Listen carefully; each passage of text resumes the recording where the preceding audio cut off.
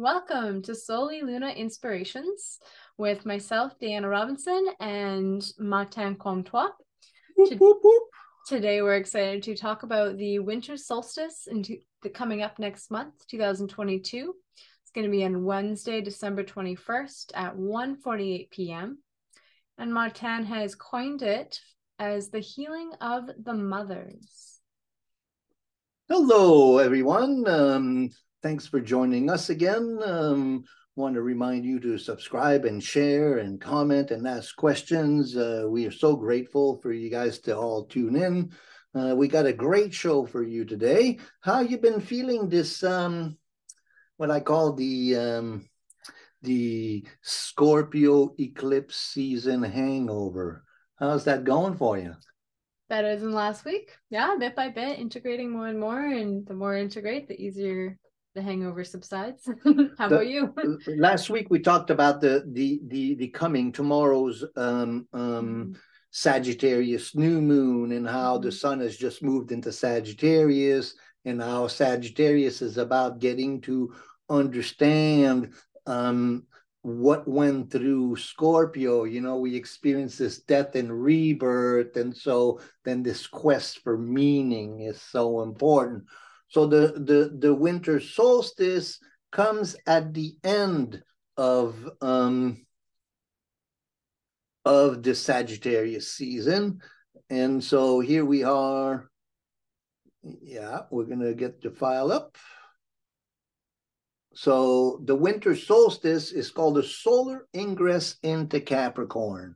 So the sun, if you look at the chart, the sun is entering into Capricorn. It's at 0 degree of Capricorn. And so we're doing a horary chart. So in the past, Mark Edmund Jones, an astrologer of the 20s and the 30s, used to do equinox and solstice charts to predict the upcoming season. So we're doing a horary chart as an oracle. Oracle means we want to get insight into the spirit of the times.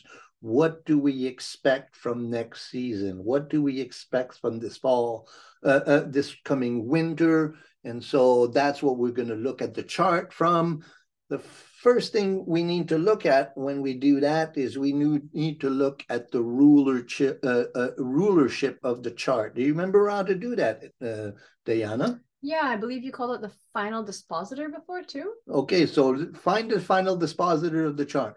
Okay, so if you start with the ascendant, can I start with the ascendant? Please. Okay, so then if the ascendant starts in Taurus, Taurus is ruled by Venus. Venus is in Capricorn. Capricorn's ruled by Saturn. That's right. Saturn's in Aquarius. So then Saturn is in Aquarius. So then so Saturn ends there, right? Right. Okay, so now I'll go to the next planet. So then Mars is in Gemini. Gemini is ruled by Mercury. Mercury is also in Capricorn. Capricorn again is ruled by Saturn. Saturn's in Aquarius. Okay, go to the next planet. So then the moon. Moon is in Sagittarius. Sagittarius is ruled by Jupiter. Jupiter is just coming into Aries. Aries is ruled by Mars. Mars is ruled by Gemini. And Gemini is ruled by... Sorry, Mars is not ruled by Gemini. Mars is in Gemini. And Gemini is ruled by Mercury. Mercury is in Capricorn right now. And again, that comes back to Saturn. And then all the other planets are in Capricorn sign, all ruled by Saturn. And then Neptune is in Pisces, ruled by Jupiter, ruled by Mars, ruled by Mercury, ruled by Saturn. So Saturn disposits all the planets. So what does that mean for us? Saturn dispositing all the planets. So while you were looking at that in the ephemeris there, that Saturn has been in Capricorn and in Pisces and in Aquarius for the last 5 years. Both of those signs, Capricorn and Aquarius, are ruled by Saturn. So that means that in all likelihood, most of the charts that you pulled over the last 5 years, Saturn's been very strong, or Saturn's been the ruler of the chart outright. And so then we've been going through a very Saturnian time. And so what is a Saturn in Aquarius? You know, Saturn in Capricorn it's about mastering structure. But I was just reading in Liz Green's book on Saturn, a new look and an old devil. Yeah. Fabulous book. And then wherever Saturn is, that particular sign in that particular house are very difficult for the individual to integrate. Mm-hmm. So Saturn in Capricorn is about the mastery of the material world, and Saturn in Capricorn really has to struggle to get that done. Now, Saturn in Aquarius has a different flavor altogether, but it's still very Saturnian, but it's a Saturn in air sign. In an air sign, Aquarius is about the ideal of community. Mm-hmm. So then Saturn in Aquarius is a very lonely placement because one has to struggle so hard to find community, and then all constantly becomes disillusion, you know. So then this quest or this real need for community that we all have through these times, and how it's been denied to us. So that's Saturn in Aquarius. And even though a lot of them, you know, mandates and a lot of difficulties in that we've been overcoming are gone, still there's quite a separation, you know, quite a big need for bridging the gap in the community, you know, finding my place in community. Mm-hmm. And that's the polarity of Leo and Aquarius. Leo is the individual, Aquarius is the community. And so Leo without a community is very lonely, and a community that doesn't respect the individual is a tyranny, you know. So then here we are really, you know, getting an understanding of that. And so one of the first things that you see in that chart is that Saturn is getting ready to move out of Aquarius into Pisces. Into Pisces, and that's going to be a very significant. So at the end of Saturn in its own signs, when it moves into Pisces on March 2023. But so that's the main. So that's the rulership of Saturn.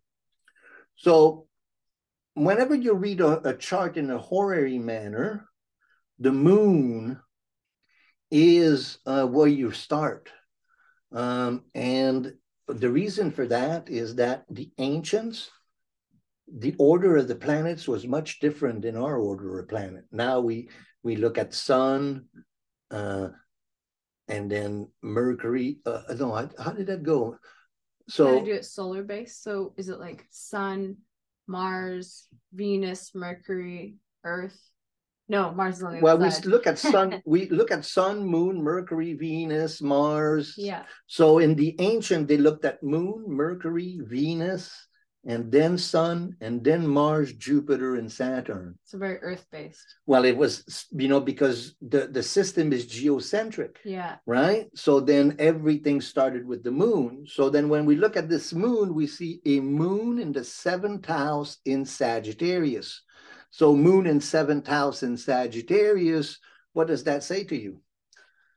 Moon in 7th house and Sag. I think of the moon as like our inner world and our home, and then the 7th house, our relationships and how we connect, and then Sagittarius, this quest for meaning, and often can be like very intuitive or playful.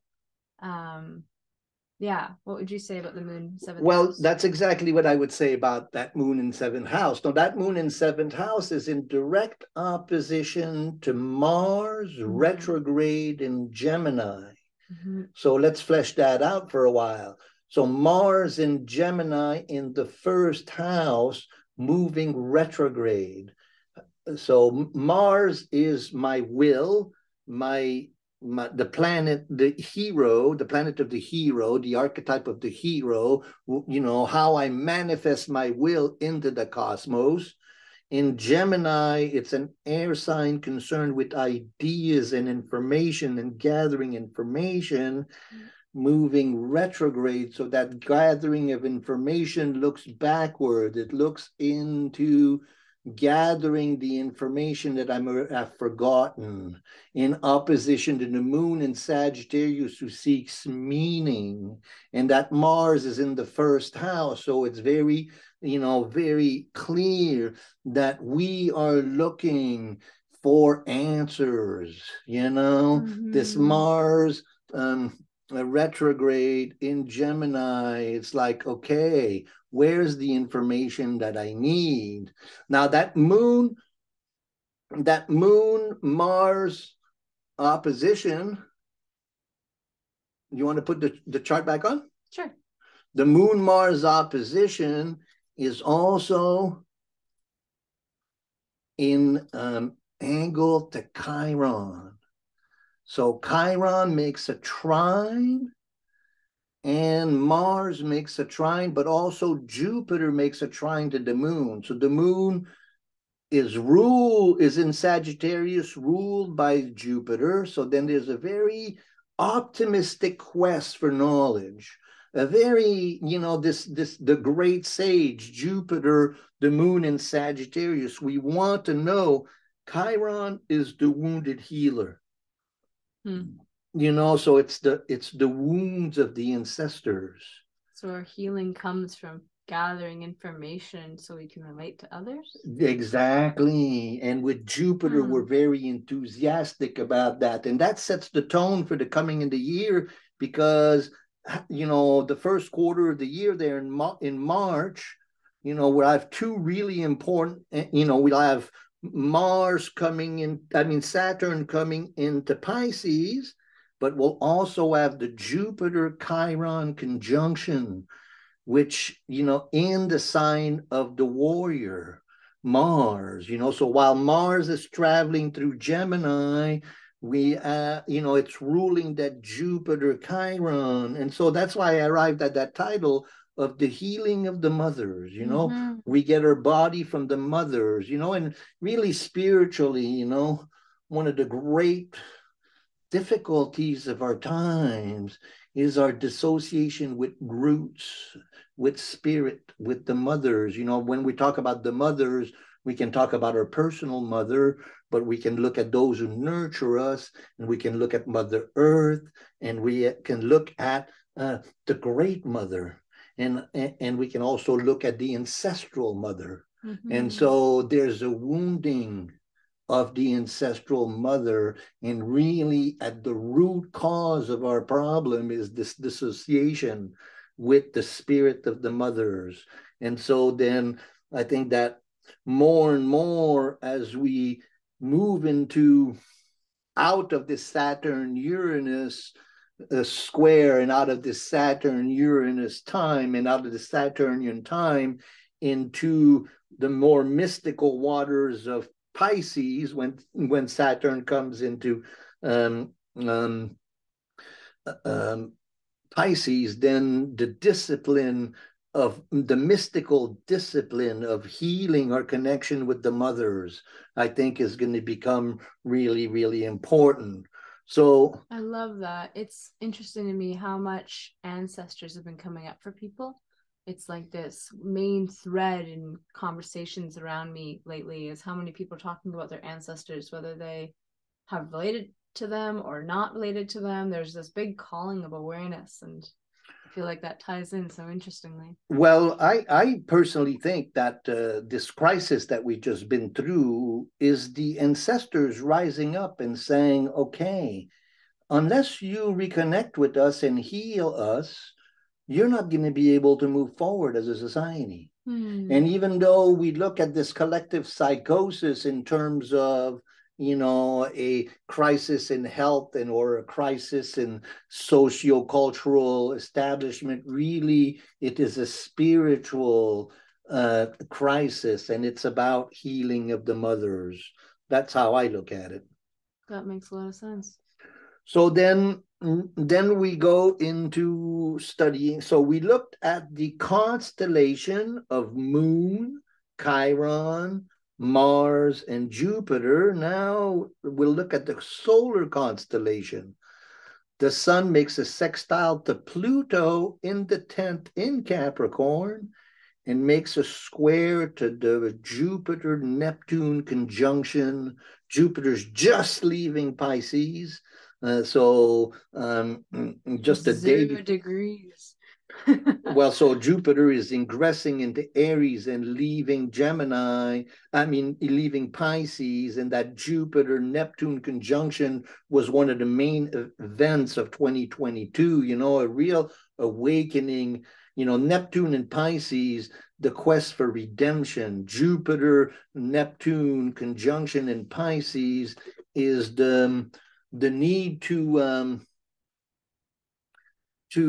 the great sage to show up for the redemption of the soul, right? So so that's a big flavor. And then so we have sun. That was in April this year, hey? Yeah. Cool. And then it came really close. It's like really close right now. It's the closest it's going to be right now at this particular new moon that we're at. But the Jupiter-Neptune, the quest for redemption, makes angle to Pluto in Capricorn and then to the sun. So Pluto in the 10th house, this is our calling, right? The 10th house is what we're here to do in the world. Pluto is the ancestral rage of the Great Mother. So, and then Jupiter-Neptune is the quest for redemption, and the sun, what it is that we're here to shine in the world is about this redemption of the ancestral rage. So they say in a chart, the patterns repeat themselves, so you can't miss the message, So the lunar complex talks about Chiron and Mars and Jupiter, and then the solar complex talks about Pluto, Jupiter, and Neptune. You got any questions about that? No, I guess I'm just trying to digest it a bit. So if the sun is moving into Capricorn this day, that's what makes it an eclipse. And then we have it in not eclipse. Sorry, the equinox. The solstice. Yes. Winter solstice. Then so if the solstice marks that, then sun is square to Jupiter, the degree, Neptune. Jupiter, Neptune. There's this I guess, how would you say that? It's so the solar archetype, our father, our spirit, in square, so not in harmony per se with our yearning to expand and universal love. How would you say that? Well, one has to transcend this need to want to make this, an aspect good or bad. One has to look at what the aspect is saying. Mm-hmm. So traditionally a square is challenging, but here you have the solar archetype in square to Jupiter, Neptune in conjunction, which is a really emancipating and beautiful, almost mystical, spiritual, full of beauty and transcendence and poetry, Jupiter, Neptune, boat rulers of Pisces, so then that's the quest for redemption of the sun, the sun is really into that, that's it's a really positive. And then you have the semi-sextile to Pluto and the sextile, that makes for the constellation. So then at that point, Pluto becomes the difficult one, right? That's the ancestral rage. That's why Jupiter and Neptune are coming together to the sun to make this transformation, this healing of the ancient mother symbolized by Pluto in the 10th. I feel like Pluto is often the tricky one, but maybe that's more of our cultural times than anything else. Oh, Pluto is a very difficult archetype to integrate. Most difficult. In most people, it is unconscious. In most people, it haunts people. Only if you're willing to do a great deal of work. We did a reading with my friend Claudia today, who's transiting Pluto is in exact conjunction with her moon, and so then that Pluto moon, it's a very difficult. So you want to look at these constellations that we're looking at, and you want to look at where they fall in your chart, and then you can kind of understand what's going on. How we been doing so far? I feel like it's been pretty good. I like the prompt for going into the degrees. There's a lot in this chart. This is going to be interesting. I feel like it's definitely setting the pace for the coming season of winter and its darkest time. I guess another thing to recognize that this is the darkest day of the year that we're going to experience with this archetype of the chart. Absolutely, it's the darkest day of the year, and we've been, going through the eclipse season in Scorpio, and then now we're coming into Sagittarius. We're questing for that meaning, and I think that all of this is setting the tone for this 2023. This work that we're doing, and a lot of us are still processing that Scorpio eclipse. And frankly, we're going to be processing, and that Scorpio eclipse will be sensitive with us for the next 6 months. That's what an eclipse is. It sets the tone for the next 6 months. So this death and rebirth. And so we're seeing, so many people, passing to the other side, so many challenges in terms of, illness and confronting death and confronting mortality.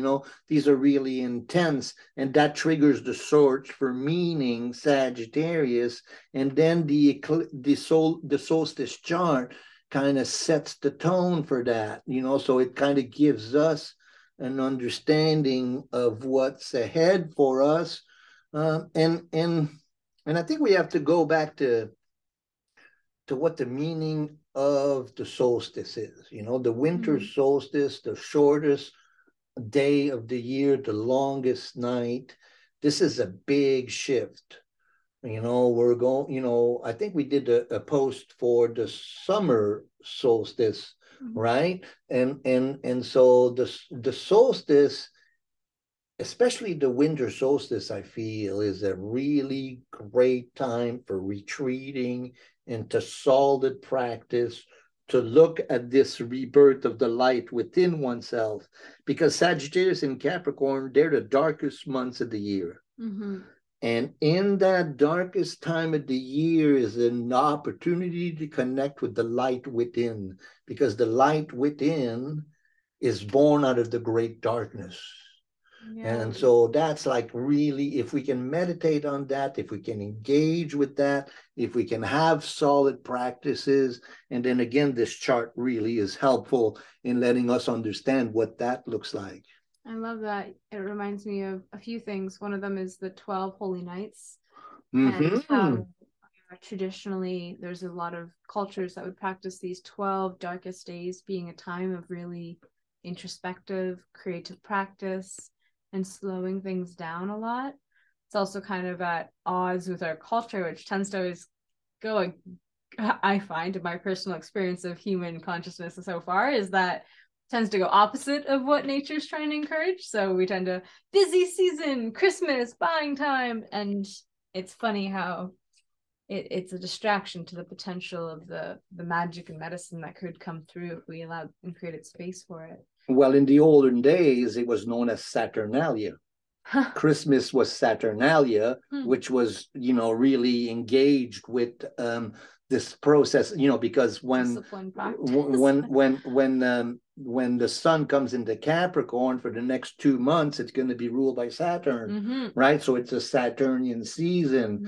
It's a solitary time of individual practice, of, and so we are afraid in our society of solitary time.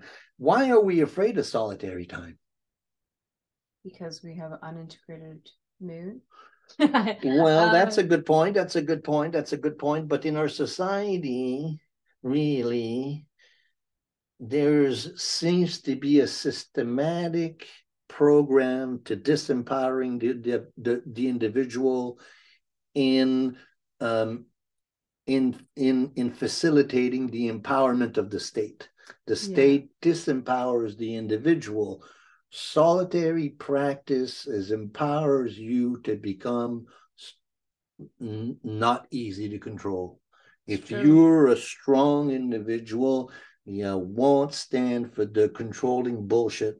And that's a lot of what Saturn in Capricorn, but also Saturn in Aquarius. When Saturn in Aquarius has paid the price for really integrating the lessons of Aquarius, then it becomes the change that it wants to see in the world. It becomes, so the empowerment of Saturn. So then the discipline of Saturn. And again, this is the best time of the year to do that. It's neat. Like when you're comfortable being alone, in my experience, you tend to be free to create with your body through singing or music or artwork or cooking or being in nature, and all these ways that can be, I don't know, alone or isolating, but really empowering. And yet now we live in this culture that's, yeah, you're right, like always portraying this element of disempowerment. And then I think of technology and how we have this like addictive muscle that we're all creating around needing that external validation from putting things online and wanting that, and it not being okay unless I get that. And there is some element that we do need that external validation, but we've put it on a toxic culture validating us versus the great mother or nature validating us. Exactly. So the healing of the mothers, that's what I looked at when I saw this chart. And to me, I look at the soul words. Soul. Soul is Latin for the sun, and so we have the word solitude. Neat. Solitude is about really becoming our own sun. When the sun is up, you can't see any other planets. Yeah. Only at night can you see the other planets. The sun shines by itself. Solitude, and you can only achieve solace, which is really the process of individuation, fully becoming my light that I am through solitude and solace. Anyway, that's kind of a meditation in the side. It reminds me of soul, and soul means student, is also used in the term of student of life. And then I think of this completion of like the Sagittarius energy, which is to be the student or the teacher. It's neat. Anyways, we're having so much fun, but we still have one more chart to show you guys. Yeah, okay. So, a little bit more. Thanks for sticking with us. If you have any questions or comments, please write them below. And what you feel about that and how you're feeling this season, and if this is helping you out, it would be great to hear from you. So then we're going to a different constellation there. Now that's going to be a little more complex. So we looked at the constellation of the moon, and we looked at the constellation of the sun. Now we're going to look at Mercury and Venus and Saturn. So Mercury and Venus, for the last 3 months, they've been playing a dance together, and they made 3 exact conjunctions together. Now Mercury is right on conjunction with the 10th house cusp. So that in itself means a great deal, that Mercury, finding our voice, communicating what it is that we're here to do.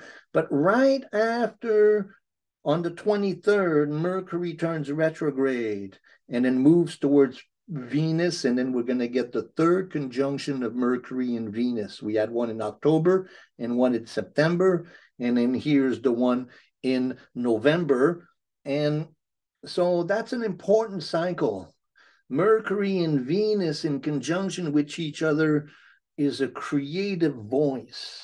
And now those 2 planets are straddling the MC, which is the top of the chart. It's the what do you call it?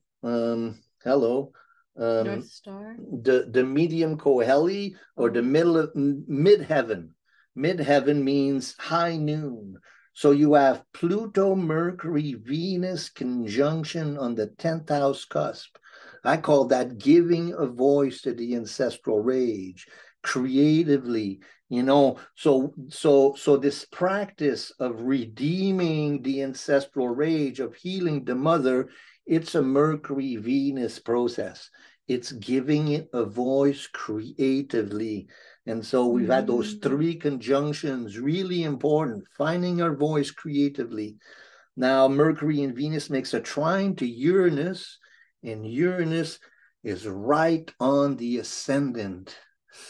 Time to let your freak flag fly. These are important revolutionary time, despite the collective narrative who tries to constantly bring us back to the consumerism ideal, to the materialistic ideal, to the materialistic narrative. Uranus on the ascendant says enough of that is enough of that.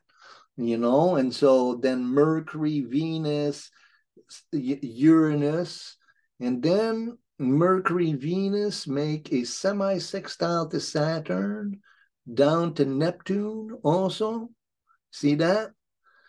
And then back to Mercury, Venus, Pluto.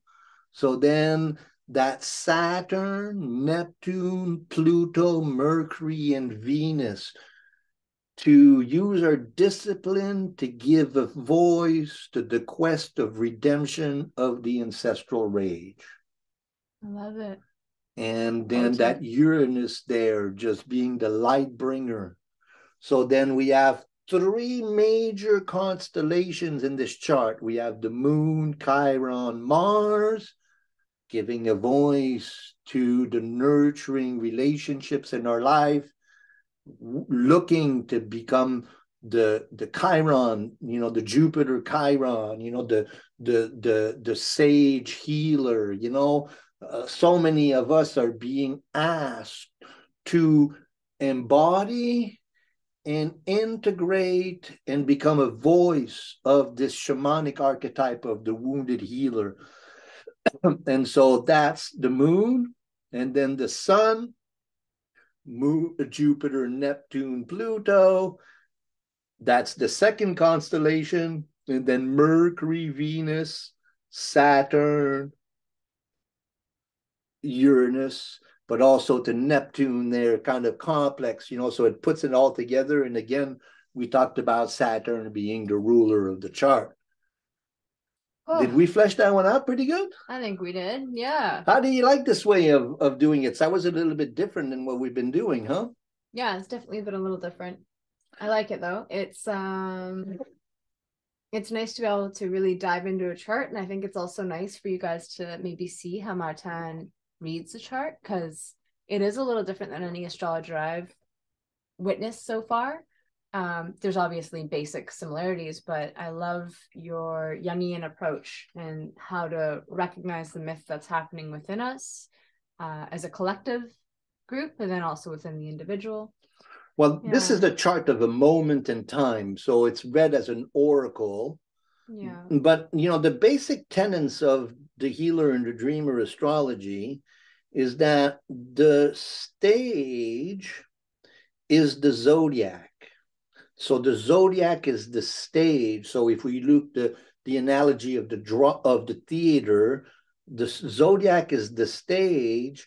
The planets are the actors or the archetypes on the stage, and the angular relationship between them is the dialogue of the play.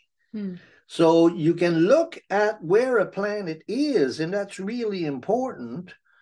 But what does it say to the other planets? And if you synthesize that, then you get the story. That story is the myth of the moment. So we kind of fleshed it out, and that was really fun. Yeah, good job. I like it. It's fun. So let's look at the important dates that are ahead. Something for you. I recommend pull out your charts right now, or reference back to this point if you want to know. Well, you should always have your chart whenever we do our videos. And again, if you have questions, or if you want a reading, or if you want support in understanding all of this stuff, there's nothing quite quite as helpful as a good astrology reading. And that's kind of what we do, huh? So reach out. That's why that's how we support this channel, is in our endeavors, is through the readings that we get. So don't hesitate to reach out. So the first date of importance, of course, we are the solstice right now. So that's the 22nd. And then we have The 21st. Mercury turns retrograde on December 29th. So that's coming soon. At 24 degrees of Capricorn. We'll do a video on that particular cycle. There we have time. We're going to do our next video on the Sagittarius new moon, which is going to be right before Christmas. Well, Sagittarius new moon is in 2 days, so I think you mean the Gemini full moon. The Gemini full moon. Sorry, the Gemini full moon that's coming right before Christmas, right? The 17th or the 18th. Yeah, in 2 weeks from now. Yeah, so we'll do, that's the next video we'll do, and then we'll do the Mercury retrograde video. And then we looked at the Mercury Venus conjunction. So this is good. Look at where that Mercury Venus conjunction fell in your chart, but also look at what you were going through at those times. And then this next conjunction will be the completion of that process. So we have September 27th at 26 degrees of Virgo. We had the first Mercury Venus conjunction. And it's interesting because Mercury was traveling retrograde at that time as well. Then we had November 22nd, just a little bit ago, and that was, oh no, that's wrong. Oh, it was October 22nd. Okay, sorry, typo. October 22nd at 2 degrees of Sagittarius. No, it had to be November because that wouldn't have been Sagittarius. Yeah, no, that's a mistake. It wasn't 2 degrees of Sagittarius. It was in the Scorpio. It was Scorpio. That would make sense. Yeah, it was in Scorpio on October 22nd, or you can find it. She has an ephemeris right now. And then then on December 30th, we had the third of these conjunctions coming up. Then we have Mars turned retrograde. So this cycle of Mars is really important as we shift into the new year. Mars turned retrograde at 25 degrees Gemini on October 30th. Then it turns direct on January 11th at 8 degrees of Gemini. And so that's going to be an important shift of energy. Then we talked about Saturn entering into Pisces on March 8th. We also have Pluto entering into Aries. Aries. And well, Pluto enters, we made some mistakes there. Pluto enters Pisces. Aquarius is what's meant to be there. Pluto goes into Aquarius. Typos. We are not perfect, but we are human, and we're glad that you're tolerating with us. I think that's really important, that our audience is very kind to all the mistakes that we make. We are humans, and we don't do any editing. Jupiter conjunct Chiron on March 11th. That's going to be a very big time, and it's about that healing process that we're all going through. So these are the important dates. We've given you a lot of information today. You're going to be able to review that amply. If you have any questions or anything, my email is spiritofthetimes108@gmail.com, and then daybydayhealing@gmail.com. These are not easy times. We know that. And I wanted to maybe leave everybody with this this kind of an analogy. You know, we talked about this Saturn Uranus square, and we've been going through 2 years of it, and we're at the end of the 4th exact square. So planetary alignments work like waves. You start feeling them a long time before they come. Then they start being visible.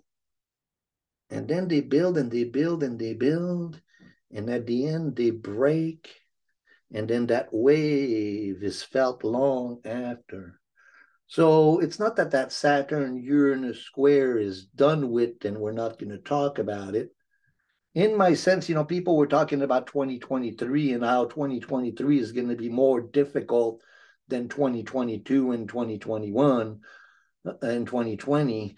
And what I told them is that really it's not so much that 2023 is going to be more difficult than those 3 years that we just went through, is that in 2023 we're going to realize how bad 2020, 2021 and 2022 were. And that's really, you know, is that we're really in the aftermath. You know, the wave has broken. And then this Saturn coming into Pisces, and this Pluto coming into Aquarius, and this Jupiter Chiron conjunction, those will set the tone for the rest of the year. And we'll look at that when we look at the spring equinox chart. Yeah. I think I'm going to do a video, a playlist on just these, you know, and make it a regular basis that we do the chart for the solstices and the equinox. Smart. This was a really fun chart, dude. We got into it. Yeah. Thanks so much for staying. And if you're still here now, you're a real good followers of ours. So we're very, very grateful. Please subscribe, pass this on, be safe, and settle into a good spiritual practice over this solstice.